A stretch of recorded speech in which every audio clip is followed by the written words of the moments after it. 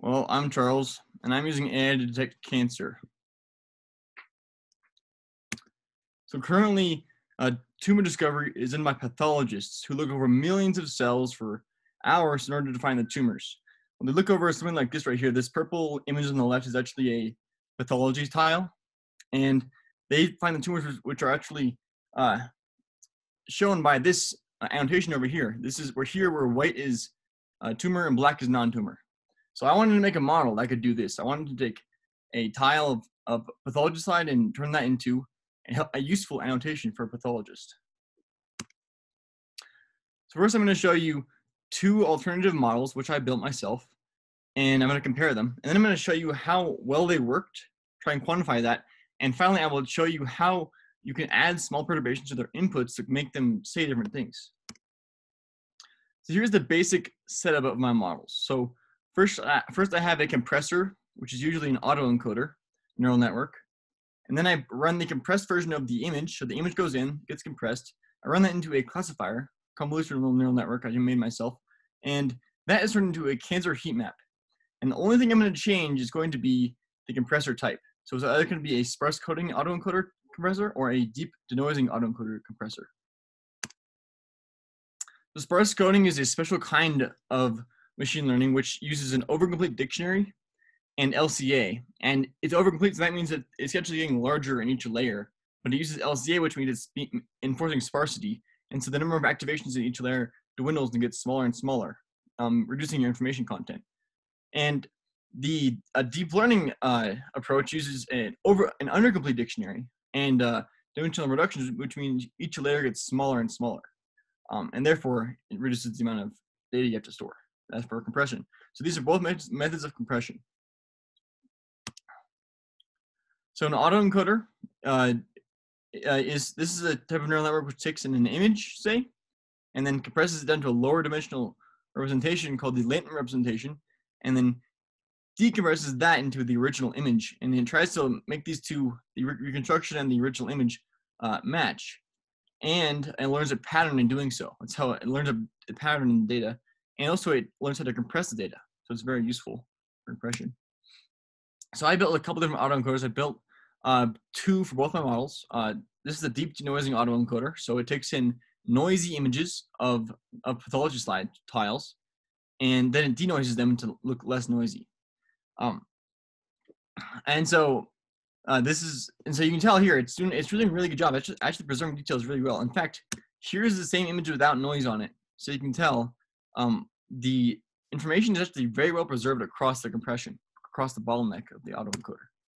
Here's a similar output from the sparse autoencoder. So I put in this image, and I got a very nice reconstruction on the image. A lot of the details are really well preserved in that output. So now I have two autoencoders, and I want to make cancer heat map predictions from these compressions. So I need some labels for that. And the way I got those from some actual pathologists. They went in and they drew these circles around the tumors. So red means a tumor, and green means a non-tumorous region within that area. And then I took those and I made them into masks. So I turned the tumorous area to be white and the non-tumorous area to be black. So here's that mask I made. So you can tell that it matches the shape perfectly.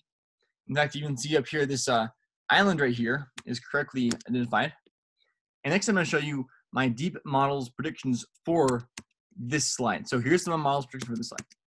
So you can tell this looks pretty good. It's actually matching the ground truth very well. And next is the sparse model prediction. So also, again, it's matching the predictions very well. So both models are doing really good. They're doing pretty much equally good, it looks like. But how do you quantify what good means? Well, in the medical field, they actually use something called ROC, or receiver operating characteristics, to determine what's really good. And then that basically tells you a trade-off between over-predicting tumor and over-predicting non-tumors. So here's two ROC curves I built for my models. And basically all I need to understand is that to the extent that the area beneath this curve is less than 1, you're making mistakes. And so you can tell I am making some mistakes, but overall I'm doing a pretty good job. Also, they're almost exactly the same area under the curve, so 84 and 85%. They're really neck and neck. They're really matched well, and they're doing a very decent job. But here's the catch. Deep learning is a black box algorithm. You can't tell how a deep learning algorithm gets from A to B. And so, but unfortunately for us, the FDA does not allow black box algorithms for use in the medical field. But of course, and so here's why deep learning is has a flaw. And this is a state-of-the-art image classifier, not made by somebody else. And it classifies macaws and bookcases. So if you fed this image of a macaw, it would say it's a macaw. But then if you add this noise to the macaw, you get a bookcase. This is not a bookcase, but the machine believes it's a bookcase because of the small noise we added to it. So that's pretty bad, because what if this was a tumor and you added like a lens glare, so a little bit of a staining difference, and you get a non-tumor? That doesn't make any sense. Here's another example. This is, of course, a stop sign, we can tell. All right, but then you add this point-looking pattern right here, and you get a maximum speed 100, which if you're Tesla, that'd be very bad. So now I'm going to attack my deep model. And so here's the original slide. Here's the attack. So there's a tiny difference. You can barely even see the difference. And I would say that if you were a pathologist, you probably wouldn't even notice this either, because well, it's just a 1% change on the image. And here's my deep model's original prediction, so no perturbation, no adversarial example added. Here's after I added the 1% change to the image. So it basically flipped where it was saying tumor was. And now it has a white where it should be black and black where it should be white. So it's basically inverted itself. And so now you're basically removing the human from the tumor, which is not good for the human. And here's the sparse model's predictions. This is the sparse model's original predictions. Here's after 1% perturbation. Basically no change. There was almost no difference in its actual meaningful predictions after a tiny change, which doesn't even make sense to a human. So that's a really good result right there. And again, we saw the deep model completely failed. Sparse model, didn't really notice the difference. So next I wanted to know what is actually going to fool the sparse model, because if I can make an image that fools the sparse model, I might be able to understand what features it's using to make classifications. So I upped my adversarial example to be 15% of perturbation on the image. So here's the full 15% perturbation. Here's the original image. So this time you can actually see the difference between the two images. It's a pretty large change to the image. And here's the sparse model's predictions. So it kind of failed gracefully. It's not really too confident anything is tumor, but it would still kind of be useful to the pathologist in a way. Now here's the deep model's predictions. It failed utterly. It just says this is most definitely cancer. This is most definitely not cancer, when we know that's definitely wrong. So we saw that the sparse model held up pretty well, and the deep model was decimated by the 50% perturbation and 1% perturbation. So what actually happened though? Why did the sparse model get confused? Well, here's a zoomed in tile of the no perturbation at all, so the original image. And here's a 15% perturbation. And what you notice is, if you look over here, kind of right here where this arrow is pointing, there's actually an addition of new dots, new polka dots, which those kind of look like they could be nucleuses in actual cells, meaning that you're actually adding a meaningful feature to the image here. You're kind of like painting a bookcase over a macaw. You're actually changing the stop sign from a stop sign to a 100 miles per hour sign. So it actually is changing the image enough to the point where it would fool a pathologist. So yeah, we saw that when we added meaningful features to the image, it actually did fool both models, which makes sense because you're actually changing the image, the meaning of the image. So I already showed you some ROC curves for both the models earlier before I attacked them, but this is actually after I attacked them. So the blue here is the original without attack, and each other color represents their 1, 10, and 15% of the perturbation I added. So the source model holds up pretty well, but as soon as we get to some meaningful features, it actually gets kind of confused, and the deep model is immediately confused by the perturbations. And of course, ROC I only use because it's used in the medical field and because other people used it who also did the same task. But there's actually very few cancer data points in my entire data set. So it's actually better to use a PR curve, which is better for accounting in highly unbalanced data sets. And we see the same thing here. Deep models completely obliterated. So I saw that with original images, they did the same job. They were equally as great. Although when I added a 1% perturbation, the deep model was immediately blown out of the water, and the sparse model was like, yeah, I understand it. But then when I added a meaningful change to the image, both models were confused because it was actually like putting a bookcase over a parrot. So now I've actually made a explainable machine learning model, which can now be used in the medical field for a doctor, because it's no longer a black box algorithm. And one thing I want to add is that my first iterations, which were around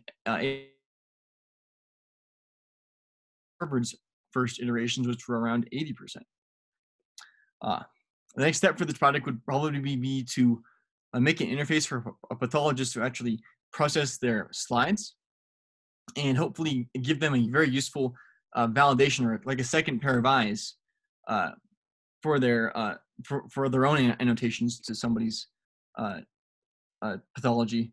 And also, I was recently given some even bigger computers to run my neural networks on, because before now I was using a small tile. So I had actually taken my entire image and I'd broken it up into very small pieces, like a puzzle pieces, and I had been processing each piece like it was its own data point. But we can actually, and that was because I only had so much RAM. But now I've been given even larger computers with like 8 T4 GPUs. So I'm going to try and do full slide processing with those. So now I'm going to show you some of my code. This is some code for the encoder, which is part of the autoencoder, the deep autoencoder. So the autoencoder consists of an encoder and decoder. So the encoder just takes something and it presses it down. And so this is, I built it in a very object-oriented fashion, and you can see is for this, the encoder, all we have is 3 layers. And what I specified in the layers is the number of features in the layers, how big the layer should be, a couple of other things I can go through if you want me to. And then later on, TensorFlow actually calls this for me, and it calls my function, which I define here. And this sets up my entire model. So this just puts all my layers together, and also adds in things like dropout and max pooling in between them. So yeah, that's basically how you set up any part of the neural network. This is very similar code to the decoder and the classifier. This is my code for the actual attacking, so the generation of adversarial examples. So it goes through and it creates a small perturbation, and it does this 15 times, and it tries to, the perturbation it finds, it actually backpropagates through and optimizes it to actually make the loss increase, and does this 15 times, optimizes the image and saves it out. I can go through this more if you want. So I actually wrote over 4,000 lines of code for this project in Python, Bash, and Perl. And the data I got was actually collected from a hospital in the Netherlands. And I also want to thank my mentor, Garrett Kenyon, who sponsored me on this project for 2 years now. Well, 1 year for this project, but he's been with me for 2 years. Thank you. Any questions? Thank you, Charlie. All right, judges, the floor is open for questions.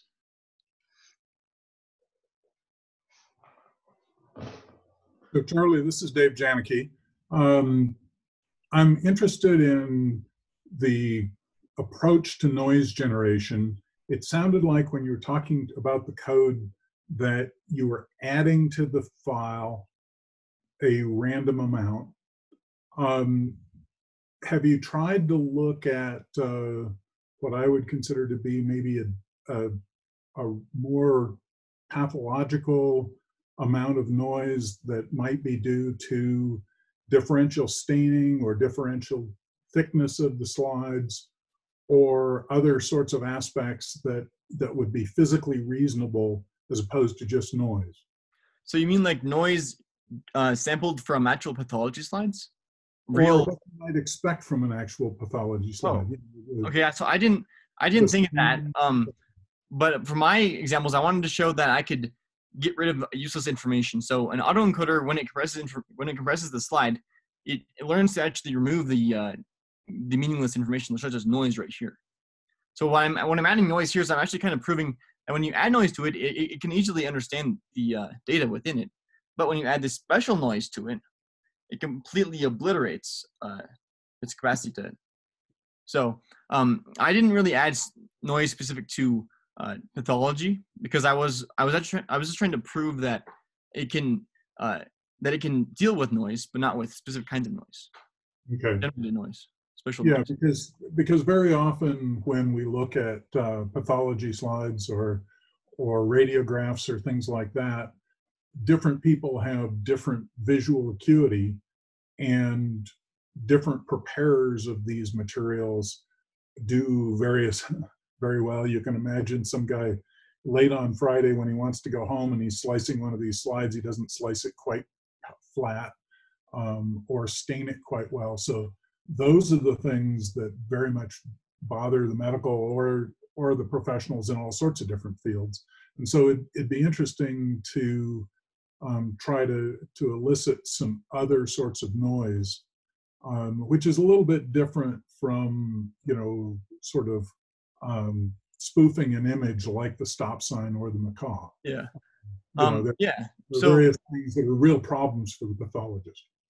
yeah. So making it more robust to like noise kinds of augmentations you would see in the wild. Yeah, exactly. Well, hopefully adding some kind of noise actually will make it more robust in some way to those kinds of changes. But yeah, I didn't do that, so I could definitely probably improve this by trying to sample some kind of pathology related noise. Yeah. So, and there are pathologists in almost any hospital. So, I'm sure that in town you could find somebody to talk to about what Yeah, no, problems. actually, I was thinking recently about I kind of want to get in touch with one because I want to see if they could actually use this. Yeah.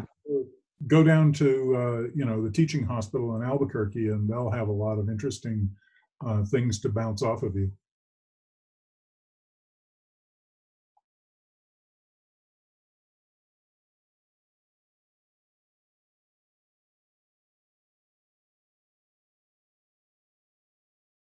Charles, this is Stephen Guerin. Could you just review when you're dealing with the features how it's no longer a black box? Just kind of restate that kind of claim. Okay. Yeah. So sparse coding, when it has an overcomplete dictionary, which means, well, so in deep learning you have a very limited dictionary. You have fewer and fewer. The size of your layer goes down as you go down in the as your network goes on, and so it actually reuses features. But sparse coding, you have extra features. You have more features than you actually need, and you're using sparsity to force it to reduce the number of active neurons each time. And so in sparse coding, you can kind of trace one neuron through instead of having all these neurons that are kind of on. So if you had one neuron that, like, let's say a neuron that represents my white shirt right here. So this patch right here, but also another neuron that represents right here. So they're both like white patches, right? But they're different. They're semantically different kinds of pieces. So this is a shirt. This is a wall. So those are totally. They should really have different neurons to represent them, right? That's why sparse coding, you have extra neurons which are not always active. So would you be able to show in your example how your coding is not a black box then? Yeah. So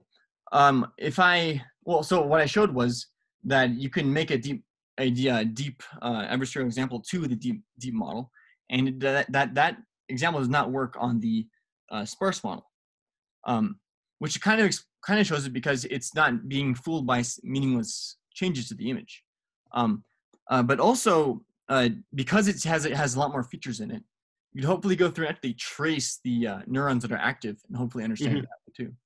Right. Are you able to do that on yours? That's kind of what I'm getting at. So I have not tried. I have not done that. I have not done that, no. That'd be cool. Yeah.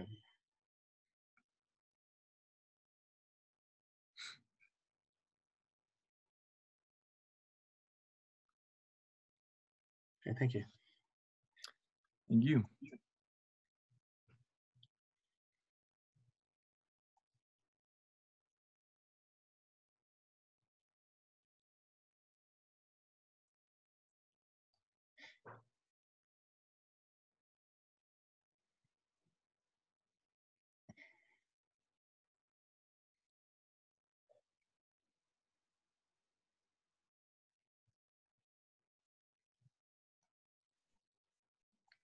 Judges, anyone else?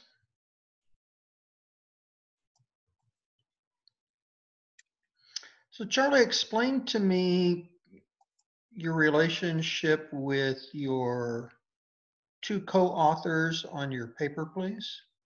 Okay, so I'll start with Austin Thresher. Austin Thresher made the sparse dictionary, which I used.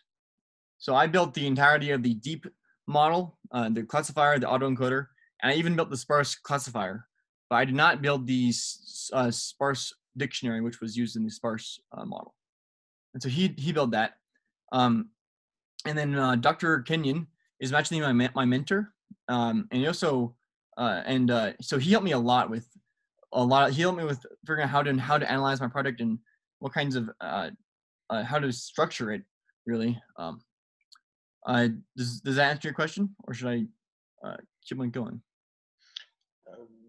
How did you come about this particular topic, and when did this topic start? So this started actually beginning of last summer. So I came to work for Garrett Kenyon at the beginning of last summer. I actually had worked with him before the previous summer, and he actually he just had the project. He had the project going on, so he invited me onto it, and I took it over. And then I continued working it from the beginning of last summer until now. So essentially, this project was assigned to you? Well, I was given the option of a couple of projects, but I chose this one. Okay. So about how many hours a week have you invested into this project, especially over the summer months? So over the school months, it was around 12 to 20 hours a week. Over the summer months, it was around 30 on average. Okay. All right.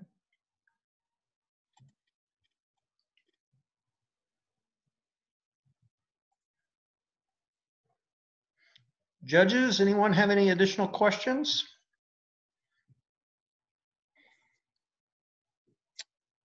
Thanks, Charles. Thank you.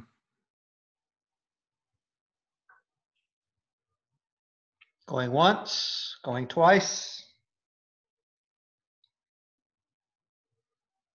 All right, Charlie, thank you very much. Thank you, guys. I'll get off, I guess. Is that?